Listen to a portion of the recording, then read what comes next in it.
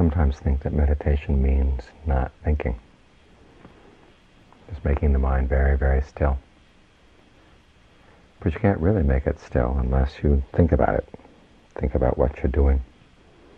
Take stock of where the mind is right now. There's an old Thai meditation guide that says, is your mind leaning forward or leaning back, leaning to the left or leaning to the right?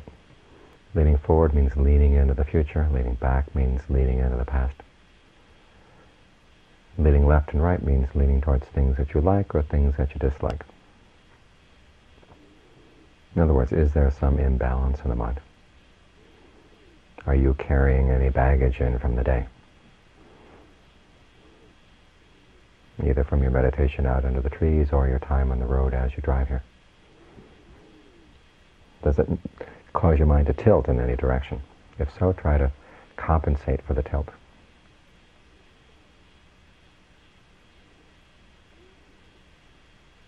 In other words, sometimes before you can settle down with the breath, you've got to use other techniques to put the mind in order. If you're leaning towards lust, well, we have to chant on the parts of the body. Imagine taking the body apart, piece by piece by piece, and putting everything neatly on the floor in front of you. Even if it's neatly arranged, it's be enough to drive you out of the room. Then you realize that stuff is in your body all the time. And it's in everybody else's bodies. And when you think about that, you begin to realize the objects of your lust are not all that desirable. Then you can turn to look at the lust itself. What kind of mind state is this? Where does it lead to? Think of all the drawbacks of lust. When it's satisfied, when it's not satisfied, what happens? Very little good and a lot of trouble. You can do the same for other mind states as well. Anger, fear, laziness. Laziness is a big one. People often say, what's a good easy technique for overcoming laziness? And that's the problem right there. Overcoming laziness requires work. You have to stir yourself to make an effort. Remind yourself things are not going to get easier with time. We often feel, well, maybe I can put it off till tomorrow or the next day. We just keep getting older and older in this body that you've got sitting here.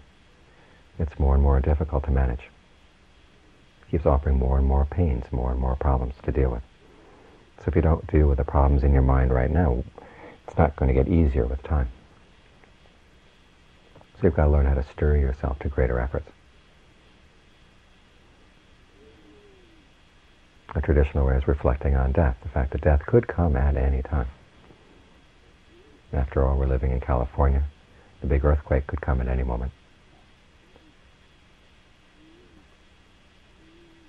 And you look all around you, and there's danger on every side.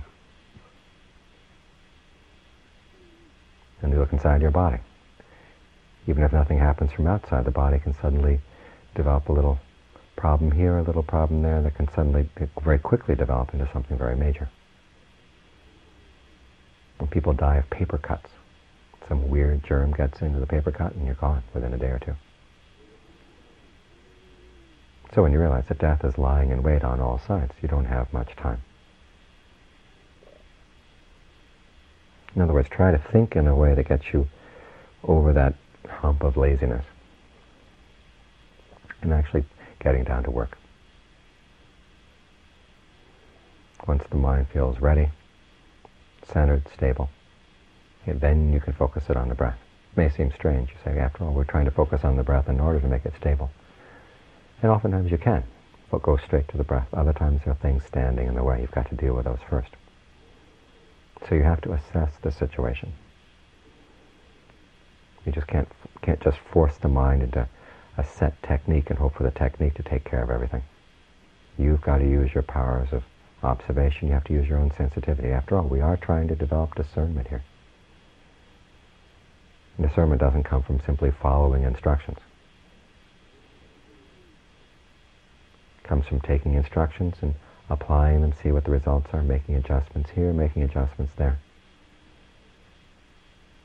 learning how to question things. The Buddha once said that that's a sign of a person of discernment, is how that person approaches a question, how the person frames the question, how a person attempts to answer the question.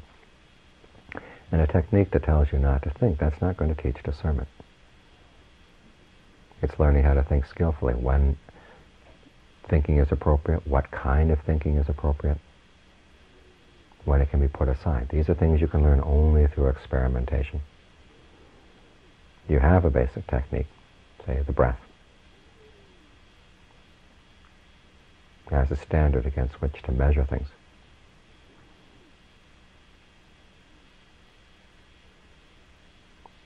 But then you work around that standard. Investigate the territory around the standard. So you can prove these points for yourself.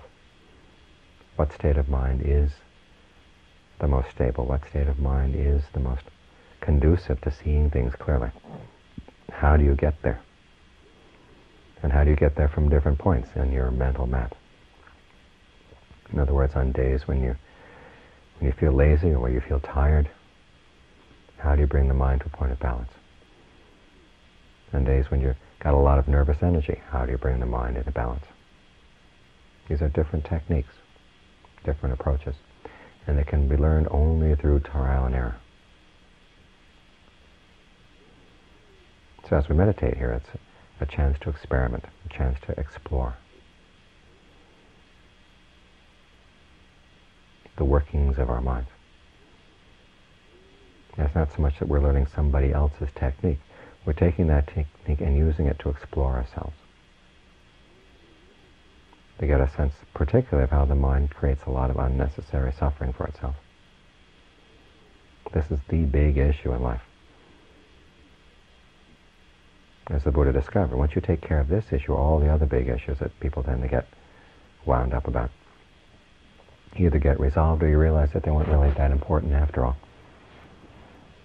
Certain issues eat away at the mind simply because the mind still has this habit of allowing itself to suffer, to create suffering for itself. And what we're trying to do here is learn how to be more and more skillful in how we approach what we do, what we say, what we think, so that we don't create that suffering. Because the other part of the Buddha's discovery was that if we stop creating suffering for ourselves, the other things that come in from outside, the pains of the body, say, or disagreeable events outside, don't reach the mind. We're the ones who pull those things in and make them issues within the mind. Once the mind learns how not to create unnecessary suffering, the suffering that comes simply from having a body or living with human beings or living in this world, doesn't have any effect on the mind at all. This is a great discovery. You don't have to die in order to be beyond the sufferings of human life. It's simply learning how to approach the present moment more and more skillfully, with more and more sensitivity.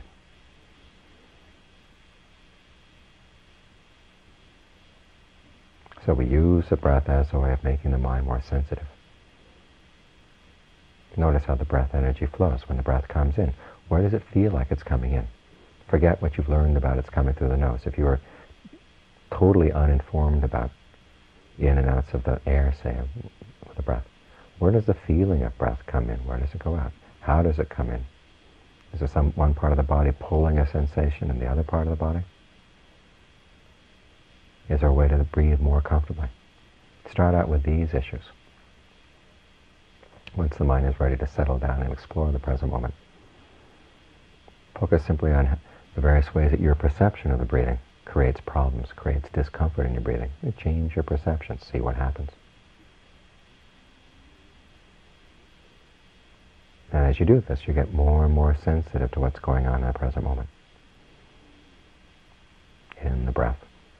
And from there, you develop a sensitivity to the point where you can see even more subtle movements in the mind. What kind of movements create suffering? What kind of movements let go of suffering?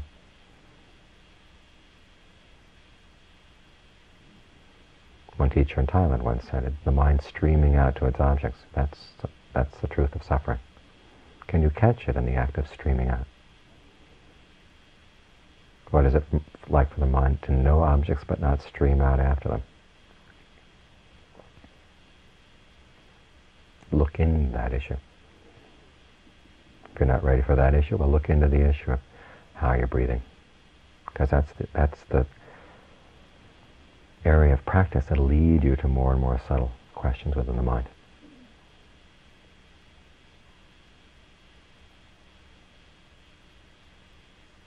Throughout this, you've got to monitor what you're doing, monitor the effects. Don't monitor to the point that you're destroying states of stillness in the mind, but at the same time, keep an eye on things so you can get to a state of stillness when you need to, and learn how to maintain it once you've got there. And then once that state of stillness is solid, then learn how to put it to use as a basis for more subtle insights, for more subtle understanding. Again, the insights here are not so much psychological insights, it's just noticing things that you didn't notice before, little movements right here in the present moment.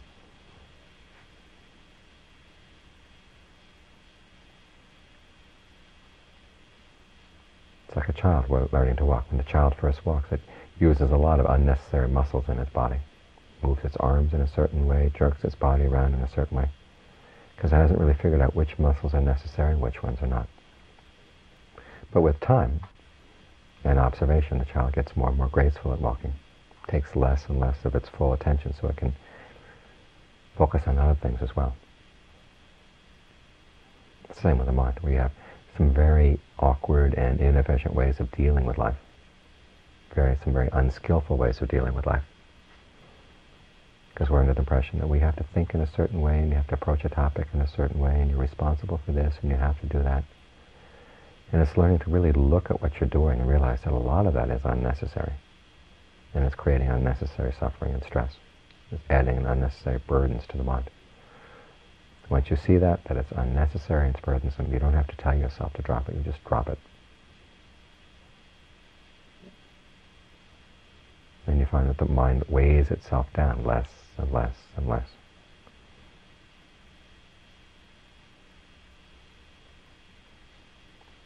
And this simple exploration we're doing here to clean out the unnecessary suffering that we cause for ourselves. As you work on it, bit by bit by bit, you realize that it really does make a difference in your life. Changes your sense of priorities, changes your sense of what the important issues in life are, what the important issues in life are not. Simply by exploring this one issue and taking it to its end.